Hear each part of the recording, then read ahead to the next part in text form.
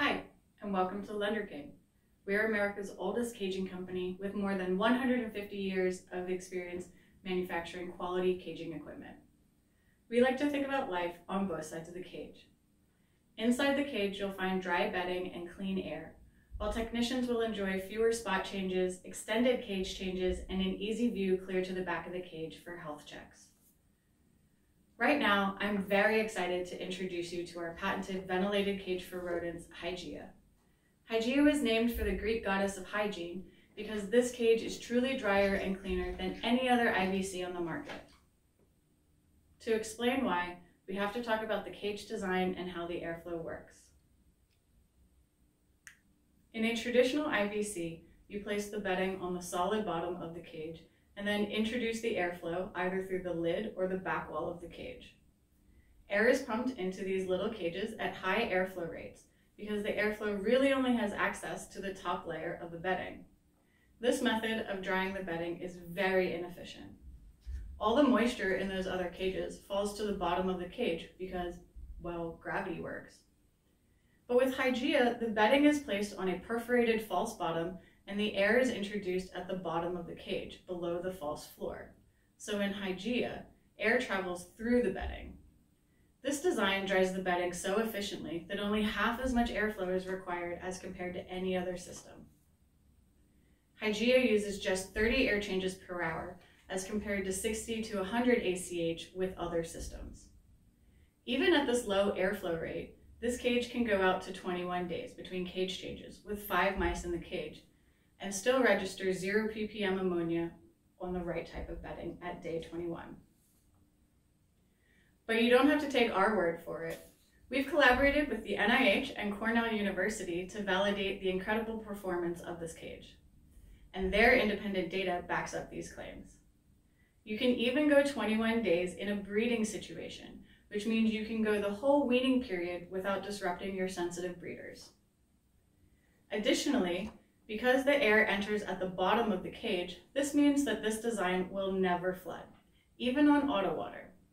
So if you have a leaking Lixit, the water will pass through the false floor and then out of the cage into the rack before it fills up the cage. You will never walk into a room and find a cage full of water with a swimming mouse or worse.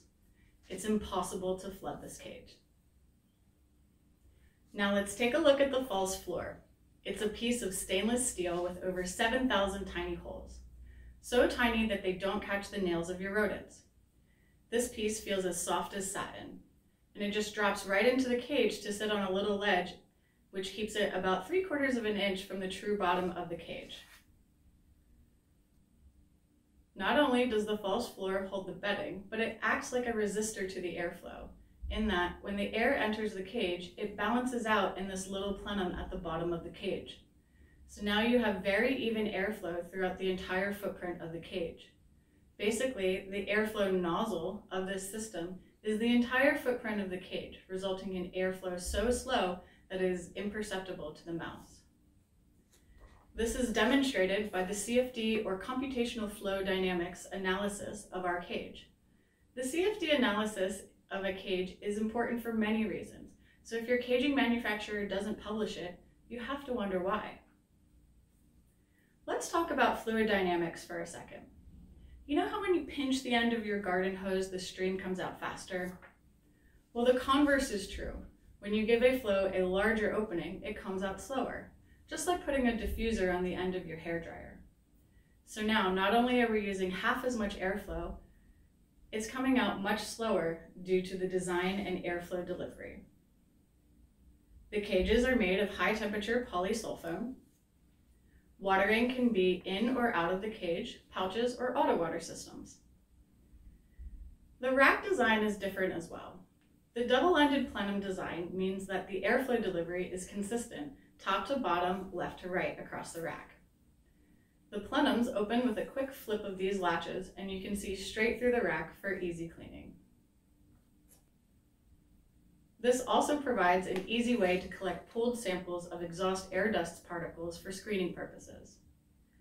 And if the power goes out and you do not have backup generation, you can simply open the left and right sides of the rack to keep air moving in this system. We also offer battery backups in our blowers for this scenario as well. Speaking of the blower, the Air Sentry 2, or the filter blower system, has some unique features as well. Like I mentioned before, Hygieia runs ideally on 30 ACH, but we have presets that start as low as 15 ACH and go as high as 60 ACH. The system can run either positive or negative pressure depending on your needs. We also offer manual settings so that you can control both supply and exhaust fans individually if you like. No other system offers you this much control over your research. We offer sensor packages which monitor rack level ammonia, CO2, temperature, and humidity. Both supply and exhaust systems are HEPA filtered. Pre-filters and HEPA filters are easy to change without tools. Each blower can handle up to 2 racks of 144 cages each. We deliberately created the Air Sentry 2 to be a standalone unit so as to not translate vibrations to the rack. But we can create this as a wall-mounted or a rack-mounted unit if you need that feature or floor space.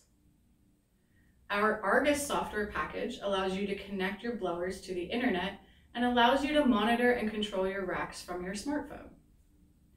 You can set different user access levels, like read-only permissions, but your facility managers can have full control. So we've learned Hygieia can go 21 days safely without a cage change. If the labor savings of 21 days is not your cup of tea, remember that it will be the driest of any IVC at 14 days. Dry bedding means low ammonia, because wet bedding, where urine and feces mix, is the source of ammonia, and ammonia is irritating to soft tissues like eyes, nose, throat, and lungs. So no ammonia on lower airflow is good for your mice. Low diffused airflow, as in the Hygieia, avoids inducing cold stress in mice as well. The thermal neutral zone of mice is about 15 degrees warmer than we typically keep our rooms. So think about living in an office that's 15 degrees colder than you like, and then move 60 air changes per hour through that space. For comparison, your office probably has 10 ACH moving through it. So when folks say that stress, and particularly cold stress, can be affecting your research outcomes, we're not just being too dramatic. It's a real consideration to think about, and just burr. Another consideration for our friends who are doing their part towards sustainability and environmental considerations, this is the greenest rack available on the market. With lower power demands due to pushing less airflow through the system, in addition to fewer wash cycles, not only will your cages stay clearer for longer, you'll use less water and power dedicated to washing. It all really adds up when considering the total system sizes of most facilities. Check out the white paper on the environmental benefits of Hygieia. Be sure to check out all the posters and white papers on our website, lenderking.com, or contact us directly at sales@lenderking.com to get a copy of the brochure, see the studies, schedule a webinar, or request a demo unit. Thanks for all you do, and take care.